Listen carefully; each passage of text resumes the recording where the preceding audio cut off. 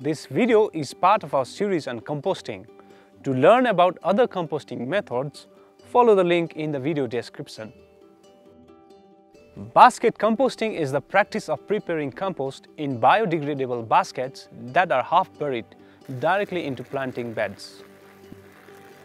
Besides providing compost in the medium term, the baskets facilitate both moisture control and fertilization via nutrient leaching into the surrounding planting bed.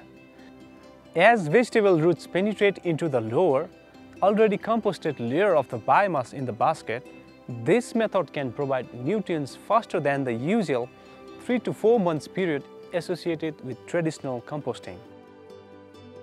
Basket composting was originally developed by the Mindanao Baptist Rural Life Center in the Philippines. We will now walk you through the composting system. You will need the following materials: 3 to 4 bamboo strips, 2 to 3 cm wide, 150 cm long, 7 bamboo sticks around 30 cm long, approximately 5 kg of pre-decomposed biomass, 5 kg of green biomass, 5 kg of manure. Any type of manure works.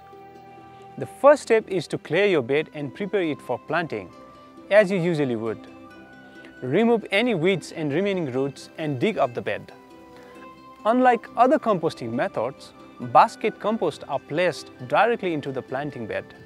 We therefore want to avoid placing baskets into an already planted bed, as this can disturb plant growth. The second step is to dig holes for the baskets in your planting bed. Dig one hole in the center of the bed along every 1 meter of your planting bed. The hole should be around 15 cm deep and 30 cm wide. Once the holes are dug, the next step is to build the composting baskets. Drive 7 sticks into the ground approximately 15 cm deep around each hole. Half the sticks should stick out above the ground. An uneven number of sticks provide a good brace for weaving in our bamboo strips.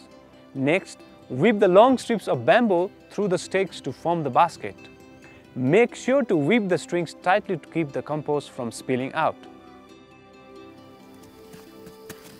In the next step, fill your baskets with layer of manure approximately 10 cm thick. This will be your main source of nitrogen, much needed for plant growth. Next, add pre-decomposed materials which will accelerate the process of providing nutrients to the surrounding plants.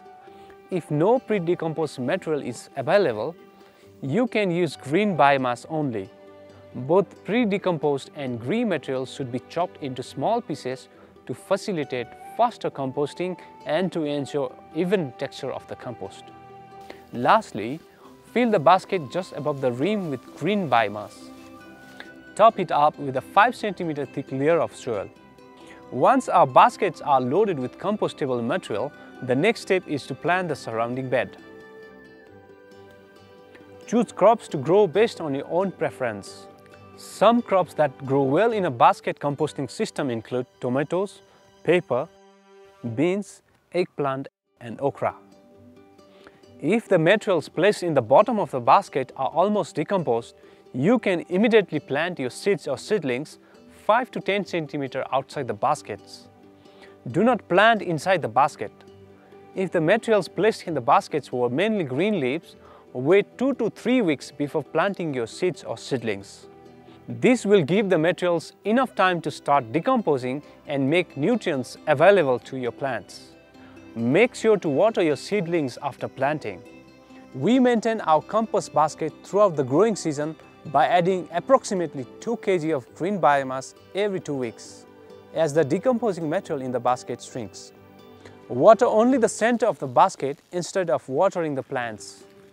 The lower part of the basket is cool, moist, and has abundant nutrients for your crops. Later, the roots will grow into the basket. Unlike in conventional composting, you do not need to turn the composting materials, just add new material on top. Harvest your crops when they are ripe. Remove any uncomposted materials from the top of the basket and retain them to start the next round of basket composting. Remove the finished compost from the lower part of the basket and work it into the surrounding soil. This will act as a starter for the next plants until the roots are able to penetrate the baskets where abundant plant feed is available. Once both the crops and compost are harvested, your basket composting system can be reused for the next cropping cycle.